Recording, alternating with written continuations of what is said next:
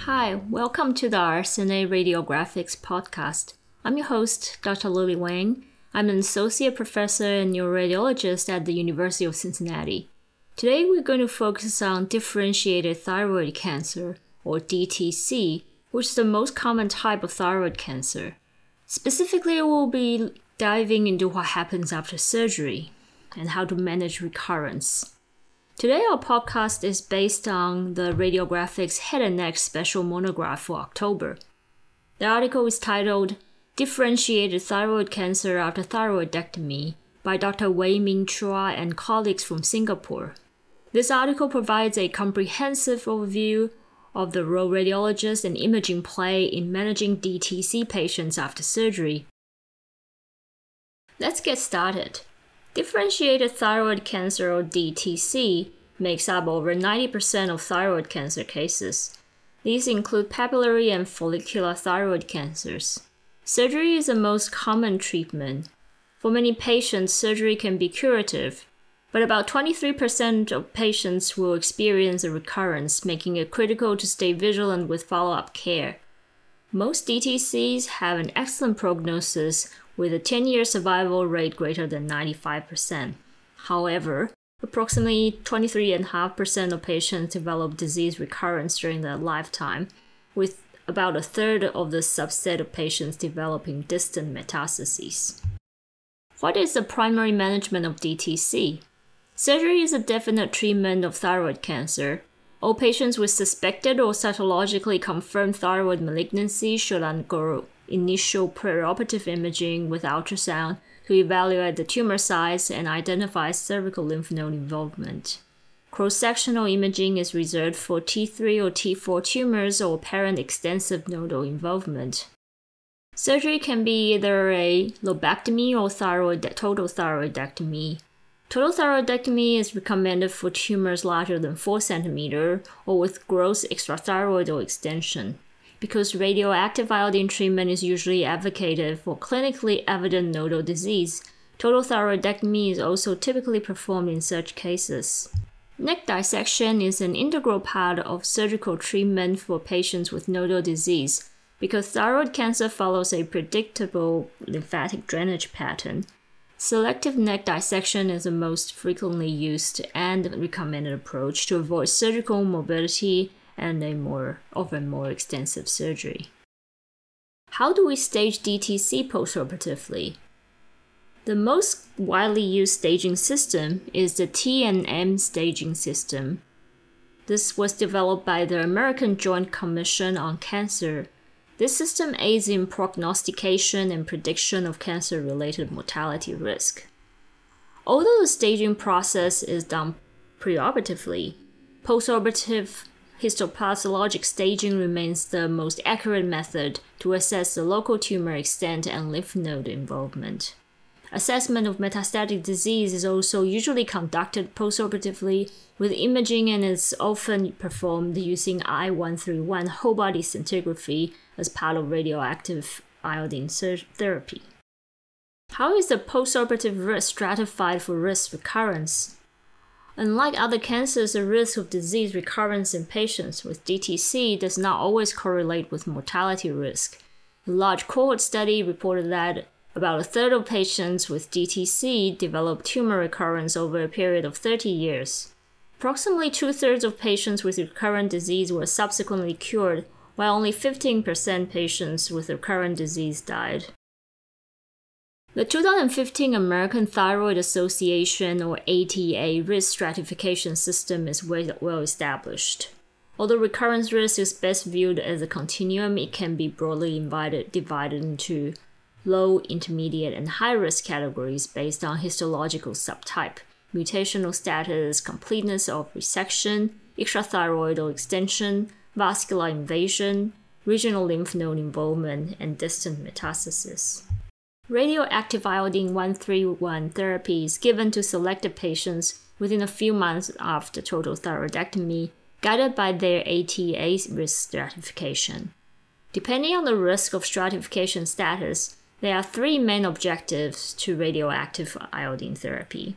It can ablate remnant disease, provide adjuvant treatment, and treat known disease. How do we monitor response to therapy? Because the risk of disease recurrence and mortality is subject to change over time based on responses, it's essential to conduct dynamic risk assessment for patients after initial treatment and during follow-up. This dynamic evaluation is key in both prognostication and treatment of patients. Patients can be reclassified according to their response to therapy as having an excellent, indeterminate, biochemically incomplete, or structurally incomplete response. How do we image these patients postoperatively? Well, the frequency of postoperative surveillance depends on their initial ATA risk stratification, subsequent treatment response, and any imaging or biochemical abnormalities identified during follow-up. Given that the majority of tumor recurrence occurs in the thyroid bed and cervical lymph nodes, ultrasound is the first-line imaging. Ultrasound has high spatial resolution for superficial structures and is therefore well suited for the evaluation of the postoperative neck. You can also consider other imaging modalities, including radioiodine imaging, CT, MRI, and fluorinating FDG PET-CT, particularly in patients with increasing biochemical marker levels and negative ultrasound findings. Radioiodine imaging is primarily performed as part of the initial radioactive iodine therapy after thyroidectomy, and is used for initial staging to detect persistent disease or distant mets. During follow-up, radioiodine imaging is typically reserved for patients at intermediate to high risk of recurrence, or those who undergo post-empiric radioactive iodine therapy in the context of biochemically incomplete response with increasing biochemical marker levels. CT and MRI are useful in the evaluation of sites that are not well assessed with the ultrasound, such as the retropharyngeal region and the superior mediastinum, and in detection of distant mets. MRI offers an advantage over CT because non-iodinated contrast media are used, which means there's no interference with radioactive iodine uptake and enables the prompt administration of radioactive iodine treatment. FDG PET is most useful in patients with increasing biochemical marker levels and negative radioiodine imaging. What does the neck look like after surgery? The normal postoperative thyroid bed appears as a small area of fibro-fatty tissue, with the surrounding structures like the strap muscles, carotid sheath, and the cervical esophagus displaced towards the thyroid bed. Previous selective neck dissection results in a paucity of fat around the carotid sheath and beneath the sternocleidomastoid muscle. On radioiodine images, remnant thyroid tissue can have radioiodine uptake. So with that in mind, what does recurrence look like? Early recurrent disease most frequently occur loco-regionally, comprising about 79% of all recurrences.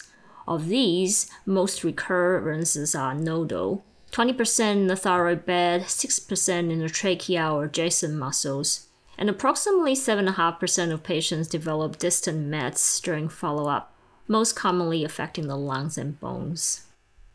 Usually ultrasound is performed at 6-12 months after surgery and subsequently at periodic intervals, depending on the patient's risk status and thyroglobulin level measurements. Ultrasound within the first 3 months after surgery is not recommended because of the resolving postoperative inflammatory changes, and recurrent thyroid bed nodule looks just like preoperative imaging findings. So the cervical lymph node mets have a rounded shape with loss of fatty hilum, peripheral vascularity, and hyperechogenicity. Both microcalcs and cystic changes are highly specific for nodal mets. You can also have benign nodules in the thyroid bed after total thyroidectomy, including postoperative scar tissue, suture granulomas, and remnant thyroid tissue. Postoperative scarring or fibrosis may appear as coarse heterogeneous echotexture and alternating band-like areas that mimic nodules on certain views blend into the surrounding tissues during real-time exam.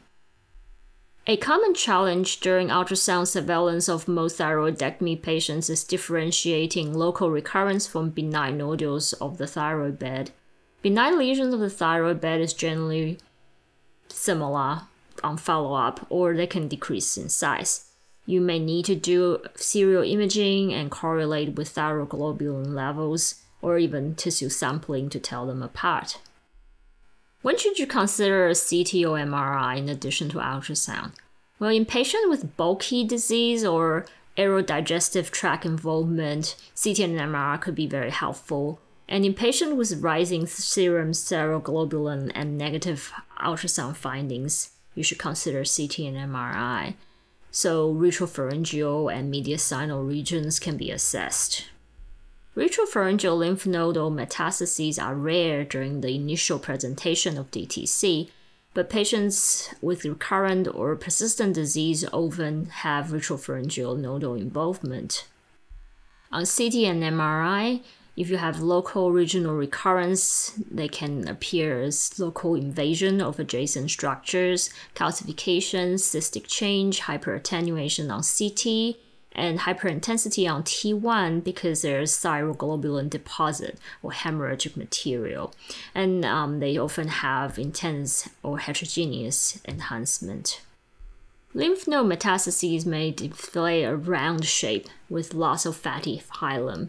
The presence of microcalcification and cystic changes have a high specificity on CT.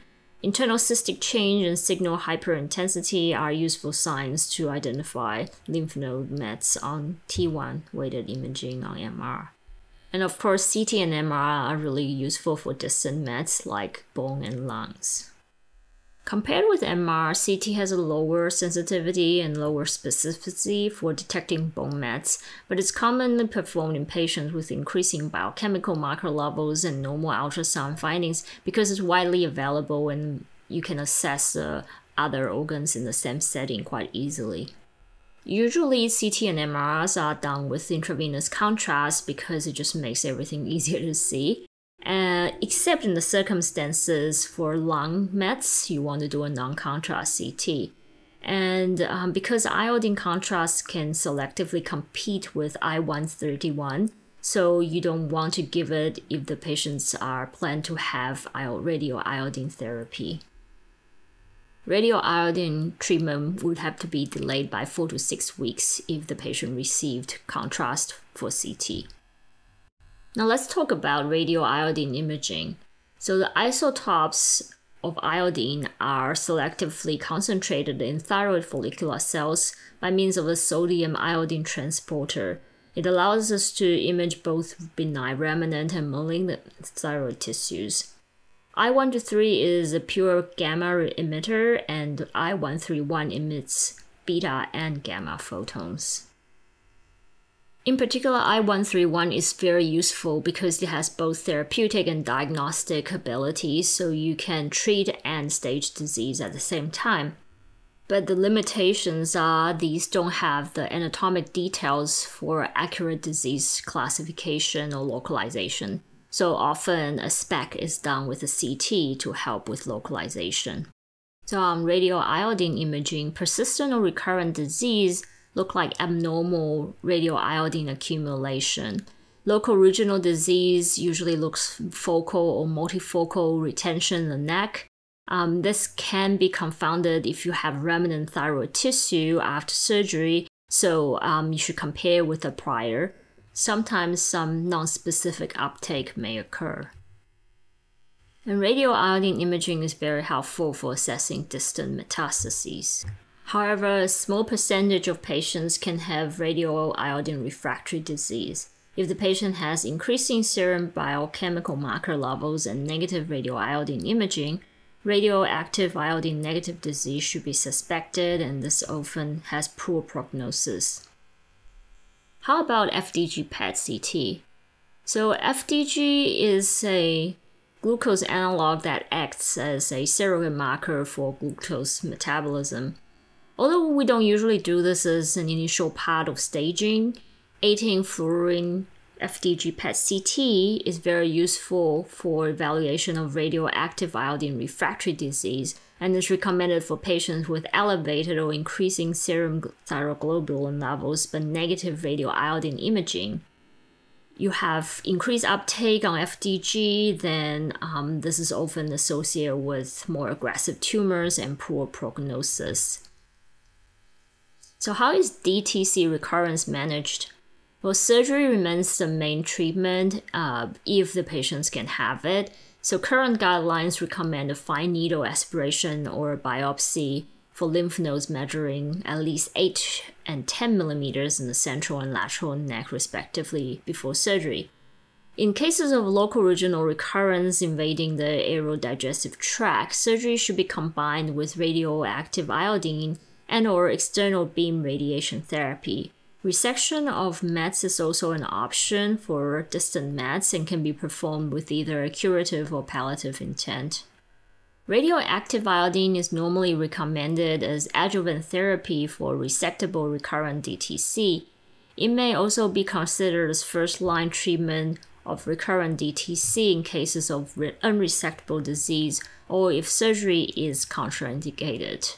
Radioactive iodine therapy is particularly effective for treating pulmonary micrometastases with high rates of complete remission. External beam radiation therapy can be done for locally advanced disease.